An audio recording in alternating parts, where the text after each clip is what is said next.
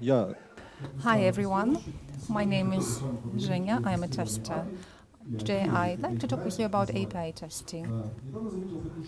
I recently noticed that many smart and creative ideas and possibilities come up when we're doing something absolutely different, like having a shower, reading a book, reading a piece of fiction. So the idea of my presentation is not an exception. I got the idea for this presentation was playing the guitar. So I decided, why not structure all the knowledge which I have on API testing and do some kind of methodology. It would be quite a good methodology based on notes. Everyone knows this music notes. There will be no problem with remembering each of them. So, and I realized that all these notes mean something. It turns out that there are not so many notes. I know the music education and I know what we have here, like the C, D, E, F, G, A, B. It's quite simple. And actually all the letters of the English alphabet starting from the letter C. So if you start from the note A, you get A, B, C, F, G.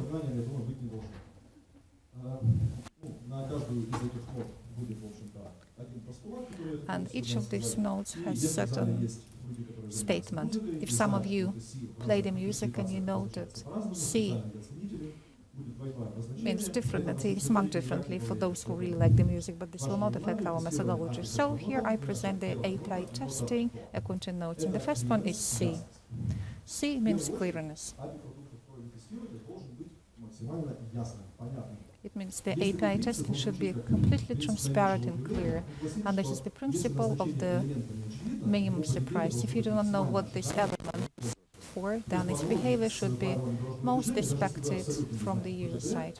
For instance, if you don't know traffic rules, but there is the highest likelihood that the red light bans something. The same should be applicable to the endpoints and to the API testing. In our case, it should be clear, at least from the first approach, what we should get at the end. This is easy to find when you use the modal action object or a web noun combination. On the left side, we say what we do, and the right side we mention the object that experiences our actions. So first, it's important in the API to do this get books. An API that reads like a book, like fiction book.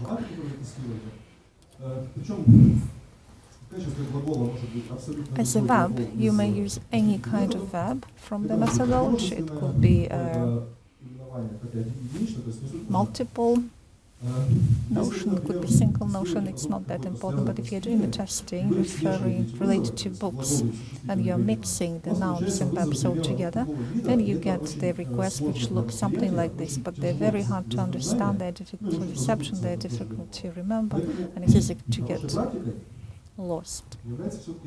Good practice will be to split verbs in the left, nouns in the right side. But if you're testing this book selling service, you might have additional requests, such as the ones that you can see in the screen. It's quite difficult to remember all of them. That's why I say it again. A good experience suggests that you should divide verbs and nouns separately. Could be a single request, there could be multiple requests, but it doesn't change the idea. You also should pay attention to the API endpoint, to the fact that methods of endpoints should not be abstract. It is good to be abstract at this stage of development, but not good for API testing. Otherwise, when you look at the endpoint, you won't have clarity what you should expect as a feedback. If you say items, the data, it's not clear what you will get in the response. That's why if you see such requests, it makes sense to talk to the developers and ask them to rewrite. The complicated parts of the request should better be hidden behind the question mark. Then you will find the situation that your code will be read as a piece of fiction. So requests must be clear. And judging by this request, you could understand that genre should be horror, and this will be the book in the horror genre. Here there is no need to think twice. That's a very simple and easy principle, so that's why please make sure and try to do so that the API code reads well. Then the D. D stands for documentation. Documentation is very essential for API testing, because this is something that the users will first of all face. If documentation is written in not too nicely manner, you will have troubles with the support of the product. Usually documentation is developed for programmers only. There are certain data that must be included in the documentation. I took an example from the web server, which sells animals' foods. And here I indicated what should be included in the documentation package. First of all, API methodology have to be described. Status codes have to be described, both positive and negative. Parameters and data, both mandatory and optional. Then there should be description of the methodology, which data should be processed and returned. Then examples of codes and links to more detailed educational materials. You should be very careful with the examples of the codes, because if these examples doesn't work, it's gonna be a failure. Such things happen, so please take care and please be very attentive to them. Another good way how you can check the correctness of your API documentation is to ask somebody from the just outside to do something basics within your system.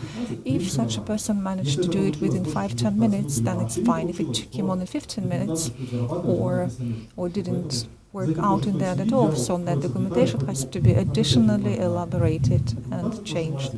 That's why please pay attention to documentation. We are now coming to the next No, which is the E, stands for exceptions. Exceptions are the situations that may occur when you work at any code. And our joint task as being testers is to bring the system into the position which will exclude any kind of failures. Usually such cases are clearly written in the documentation.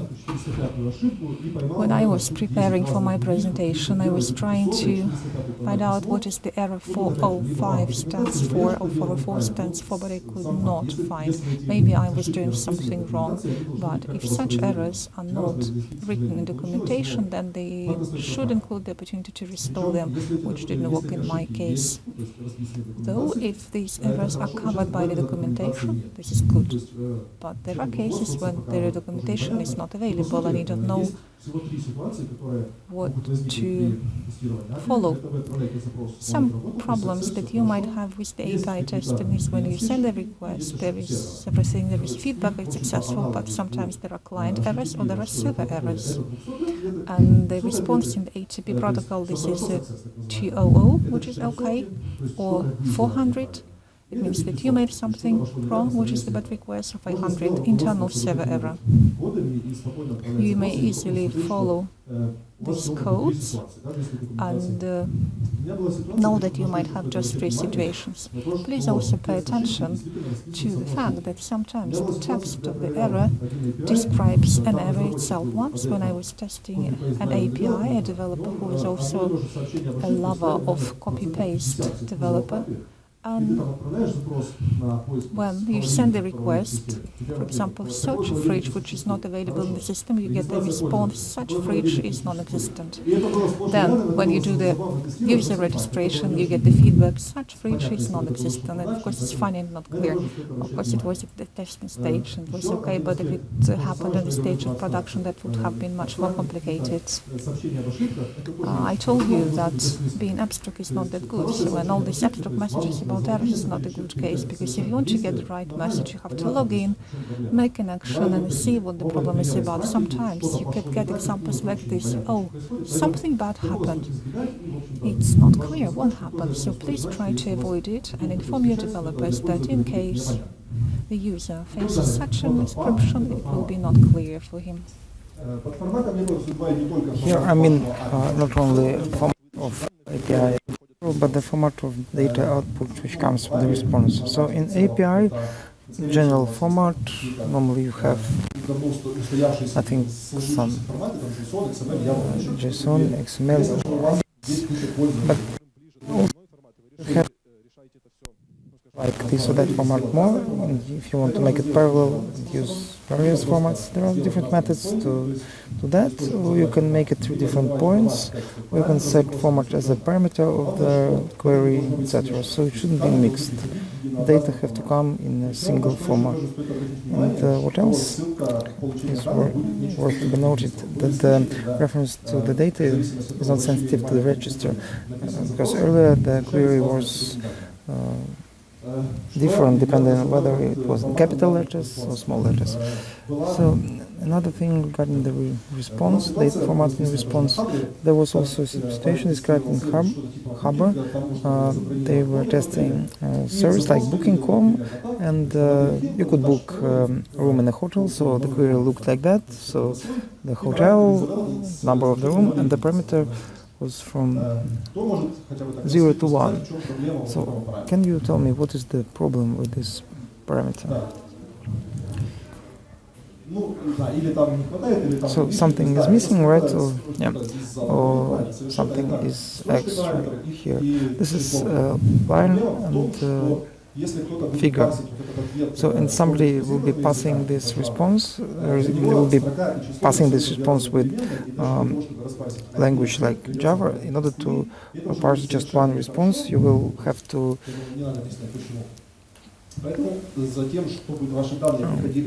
use some specific methods for that. So even in this, with this format, you have to watch that if it's a digit, this is the digit. If it's a line, then it's a line. So they have to be the same format. And if it's a date, it should be like, for example, first date, then month, then year, not for months, date, year.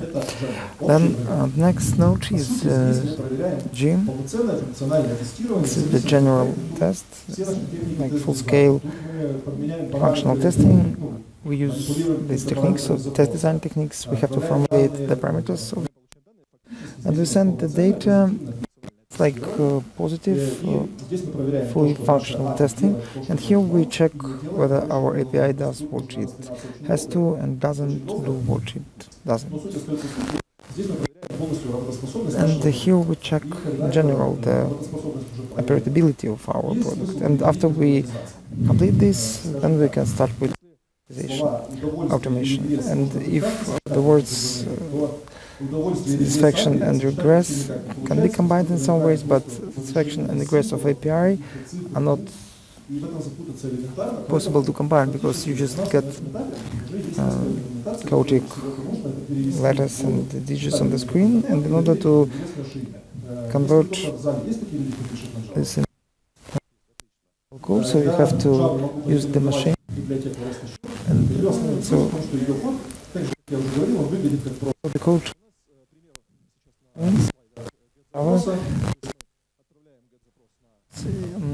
it works like that. So you send a query to books.com, you check popular book, most popular book, for example, is 1984. Same with the post to parameters. So we set that it's JSON, we send the query, we get the response to 100. So the code is very simple. This is the advantage of this library. So if you use Java, try it. So if you are still not writing the codes, if you just send queries manually, then probably use one of these tools, either Postman or SOAP-UI. So those are quite convenient, very powerful, and do it through collections. So you generate a collection, name it, and then send it for the test. And in JavaScript we indicate what exactly we want to check. So here, for example, the status is 200. Status code is 200, and if it matches our expectations, then it's green. If not, it's red. It's very simple. If it's a QI, it's more powerful, but function request add sessions, so it has a search for So if we want to check if the response is 200 to 101, so in this case it will be invalid copy, but same, if the collection passes, the test is parsed, then it will become green. So using the tool is just making the automation possible. So that's the main function of the tool, so that you don't spend your time on that. And the last one is like B or H. It's like hacking. H stands for hacking. And if somebody wants to hack it through API, then so if we send queries through API, we bypass the client's validation, and everything which is done outside of the user interface can pass through the API query easily and cause failure in the system operation. So that's why the main idea is that first you have to forget about all restrictions of your system. Your task is to try to insert brackets in your queries, and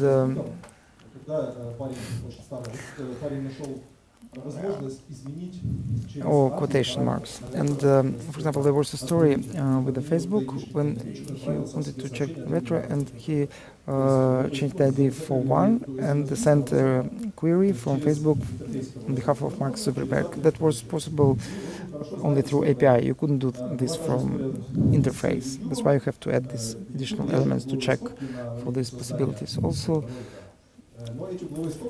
the Angular brackets can be inserted through the API query for updates. So there was one guy who made this script, and he did it through Gmail, because Gmail was trusted and it was not validated. So this script could be activated through this service. And the API of a product has to be clear, has to be well documented, checked for some special cases, special situations. The data has to be in some single format, so the functional tests have to be run. We have to be checked for the possibility of hacking. That's it. Thank you for your attention. So we almost don't have any time left, so only for 2 small questions. No other questions?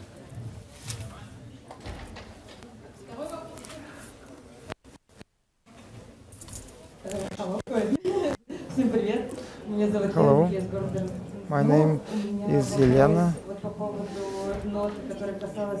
So I have a question regarding the note in format of data. Did you use any cases with the JSON scheme and the markers? Can they be used? Yes, you can do it with Java. You can automate this process, just 2 queries. But is there some specific tool for that, for JSON? Yeah, you mean make JSON or checks them, verifies them? Well, makes. Have you ever used it? No, I do not remember the full name, but I can leave you my contact details. If possible, please contact me later. I will send you the name. For API testing, do you use this like method replacement? For example, where the post, repost, do you use these cases? Oh, the method has to return to you 400 or something like invalid parameters combination. Yeah, so there were just a few questions, but still. Thank you.